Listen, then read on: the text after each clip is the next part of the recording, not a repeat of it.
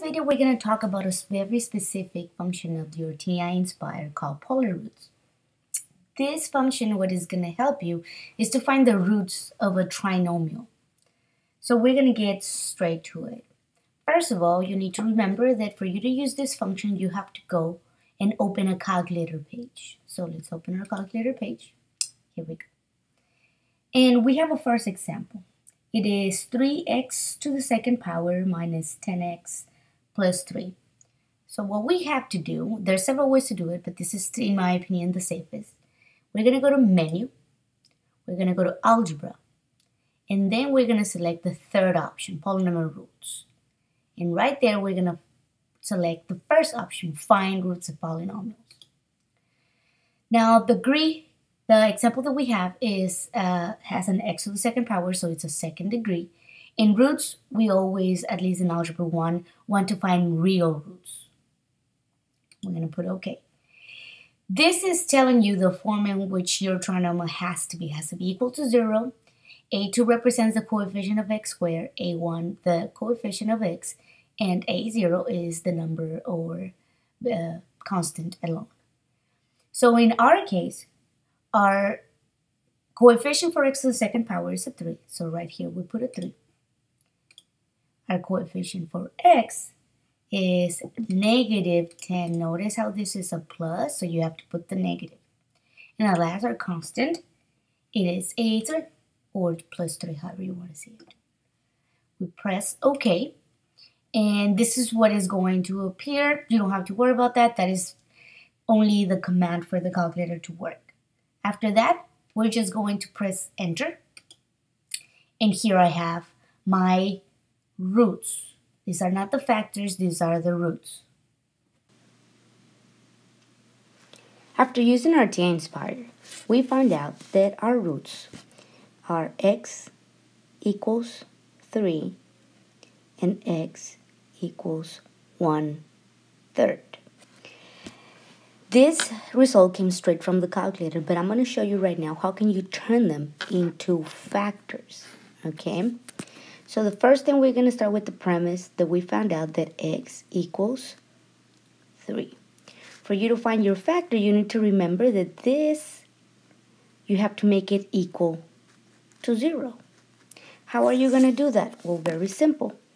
I cancel my 3 by doing -3 and -3 on the other side, which tells me that these two will cancel and x minus 3 will stay like that. They are unlike terms. We cannot combine them. So this is my first factor. I'm going to do exactly the same with the second one. X equals 1/3.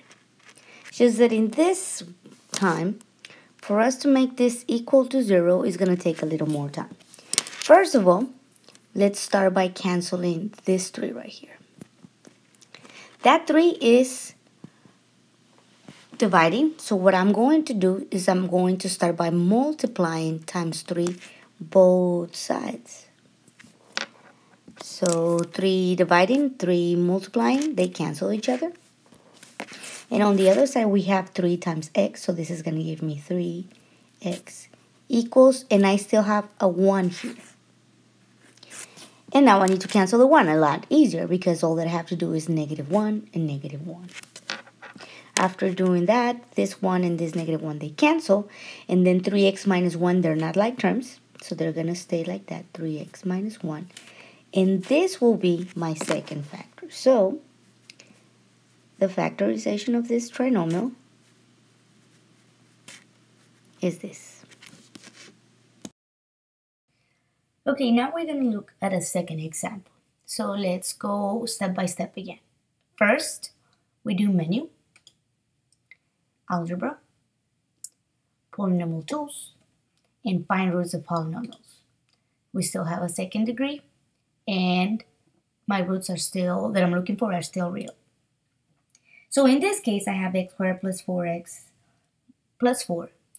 The number or coefficient for x squared is 1 because it's just an x squared. The coefficient for x is 4 and my constant is 4. Okay, and we just press enter again. In this case, you see how we have the same number repeated? This is because this polynomial happens to have only one root. So it might still have two factors, but it's still one root, but it's listed twice. So you haven't done anything wrong. Every time you have one root, this is the way that it's going to show it. I want to do one more example, a third example.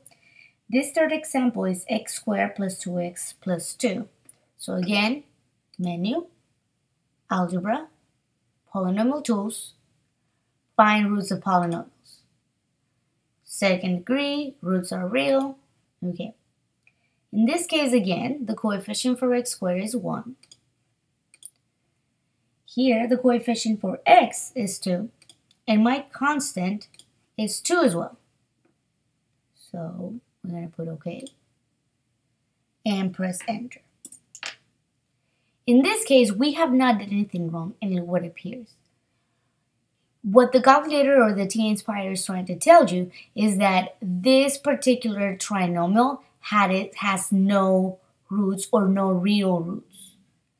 And every time that this occurs, this is the way that you're going to see. This means no real roots. I hope you find this very helpful.